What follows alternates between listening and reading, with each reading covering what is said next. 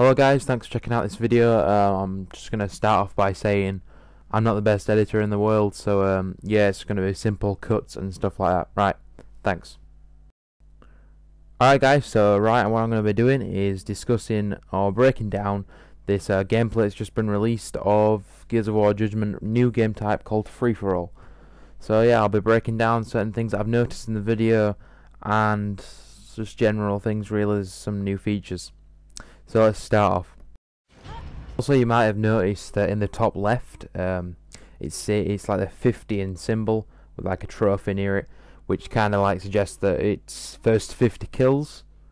I'm not sure if that's a bit far, because of obviously in Gears the maximum kill that's ever been first 2 is 20, which is on Team Deathmatch.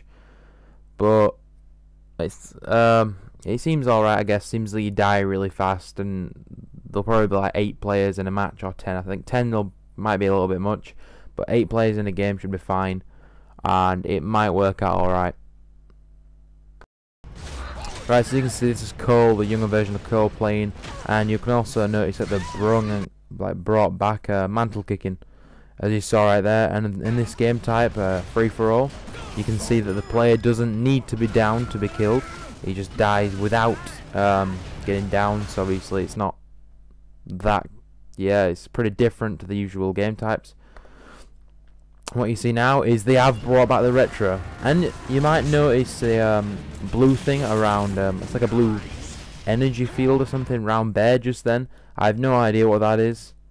Nothing's been said about this, but it seems like something to kind of like mark out where the player who's in first, because this is free for all, the player who's in first seems to have like a blue field glowing around him.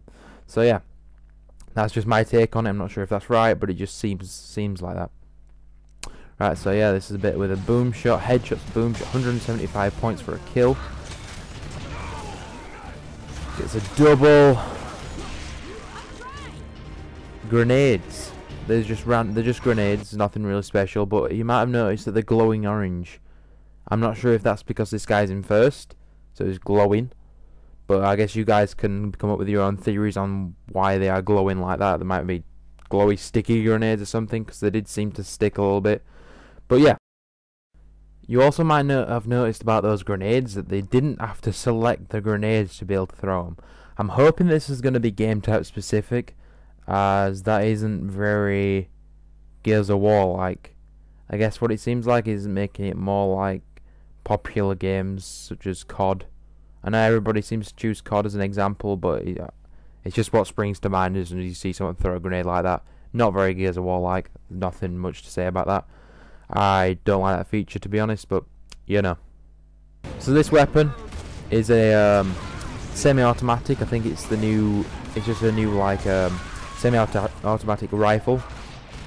I think it's a rifle and not a sniper. I'm not right sure.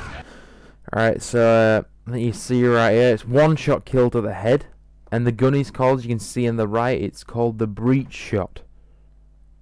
And you can also, like, you notice at the bottom right, they got the same medal unlock system, and the ribbons look pretty same, so not that much has changed, but I'm sure this game's going to be great.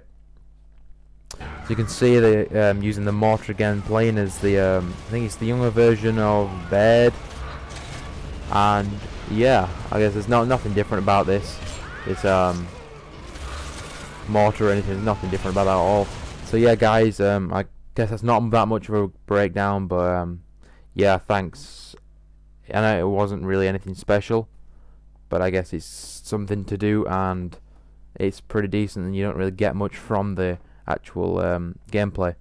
So alright guys, thanks for watching. If you want to subscribe, feel free to subscribe and like and rate the video and stuff. Thanks guys, see ya.